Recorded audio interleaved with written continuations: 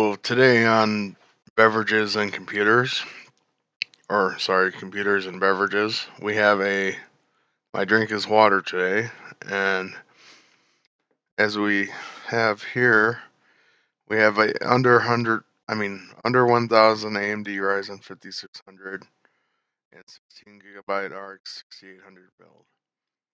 Basically Team Red. So for the CPU, we have the AMD Ryzen 5 5600 6-core 12-thread processor at $136 from Amazon. Oh, and Amazon shipping is free with Prime.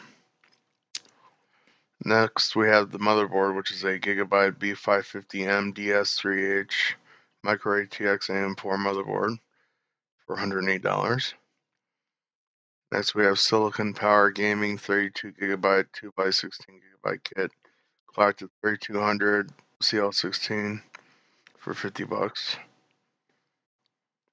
Next, for storage, we have the Silicon Power A60 1TB PCIe 3.0 NVMe solid state drive for $40.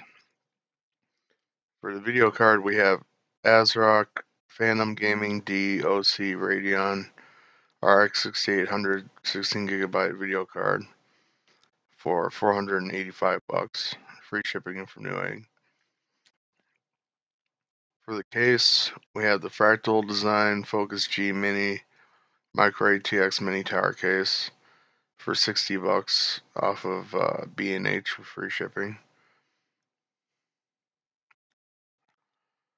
Then we have Corsair CX 750M 2021 model, 750 watt 80 plus round certified semi-modular ATX power supply for $90.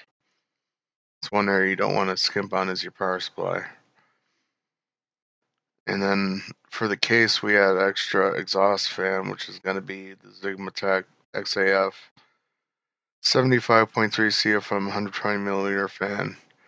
It just happens to be orange and the case is black, so kind of have a Halloween-y theme. For $4.69. Free shipping with Prime if you got it. For a grand total of $973.70. The only problem you might run into is an older BIOS on the Gigabyte motherboard. It says you need one with version F14.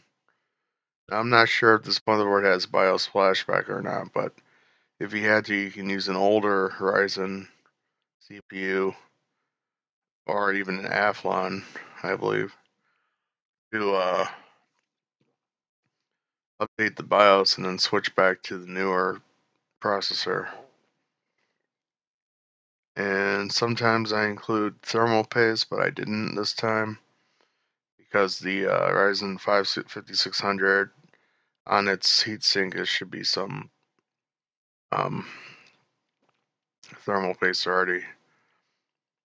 So yeah, there's my under $1,000 AMD Ryzen 5600 16GB RX 6800 build.